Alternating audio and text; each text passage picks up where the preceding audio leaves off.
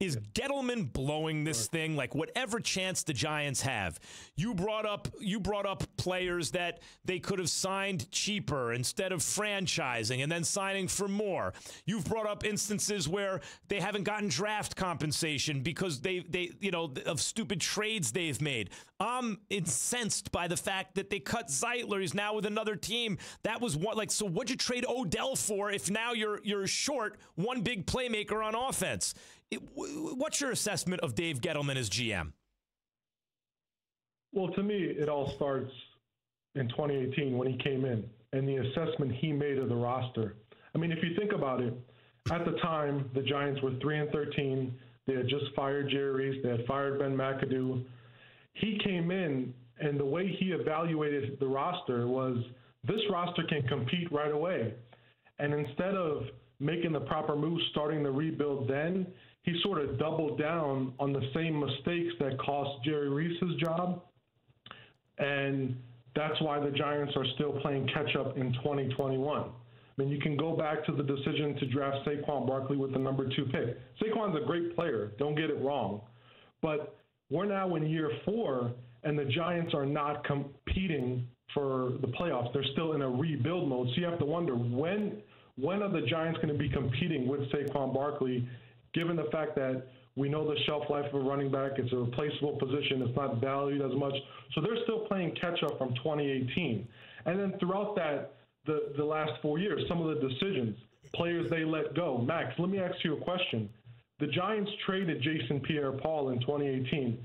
Since then, have they replaced a player? Have they found a pass rusher as good as Jason Pierre-Paul? No, the last several regimes have been awful. Like, Jerry Reese inherited a team that was winning, and he made a few nice moves early in his tenure as GM in the draft and such.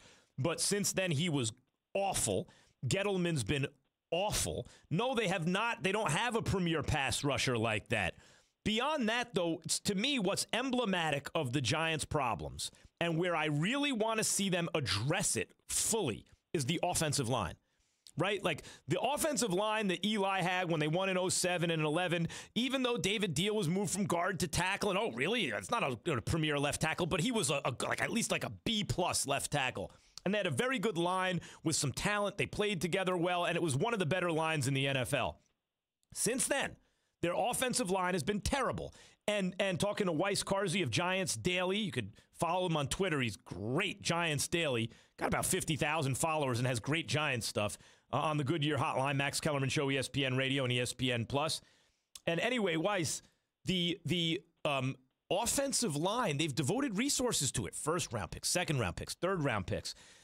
I want your assessment of where the Giants are on the O-line, because you can talk Saquon Barkley. Did he reach for Daniel Jones? Daniel Jones didn't develop in year 2. That's the development year. Who knows? Are they a Galladay away or an outside threat away in terms of their offense? What about the pass rush and defense? Who knows? What I need to know more than anything, where we can start square one, do they have an offensive line? The answer to that is it's uncertain. They're going to have a lot of young pieces on their offensive line. Andrew Thomas, who they took with the number 4 pick last year, who sort of was up and down, but that's understandable for a rookie tackle. They take a couple years to come on. He's going to be your left tackle. You're going to have Will Hernandez, who they drafted in 2018. Who I liked in college. In the second round, I thought that was actually value, to tell you the truth. Yeah. Right. But his development has not come on the way the Giants had hoped. He was pretty much non-existent last year. I mean, he wasn't a starter. And then at center, you got Nick Gates, who I really like. I think this is going to be a very valuable piece on the Giants' offensive line, not only because he's their center, but he can play guard, he can play tackle. He's very versatile. The Giants, that's a real valuable piece that Dave Gettleman found. And then at right guard, you're going with a 4th or 5th round pick in Shea Lemieux that they drafted last year. They like him. We'll see. And then the right tackle spot, Matt Pert, their 3rd round pick from last year. So this is a very young offensive line. But Max, I want to, mention something. You talk about investment in the offensive line. Yes, last year we saw investments in their offensive line. Draft a tackle in the 1st round under Dave Gettleman.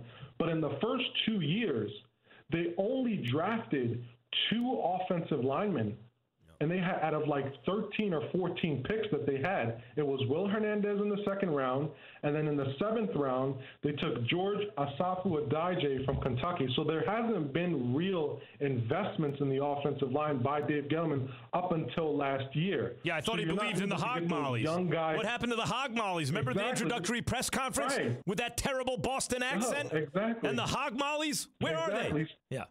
Exactly. Jerry Reese invested. He just didn't get the results. Eric Flowers, Justin Pugh, Weston Richburg, they all moved on. This is what look, let's stop right there. Complete total bust.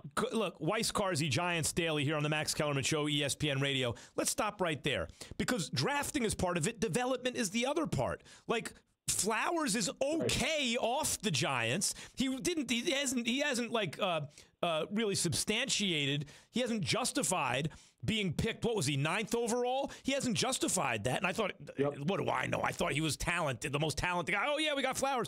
But he's a starting offensive lineman in the NFL. He was not that for the Giants. How much of this is the Giants failing to develop players?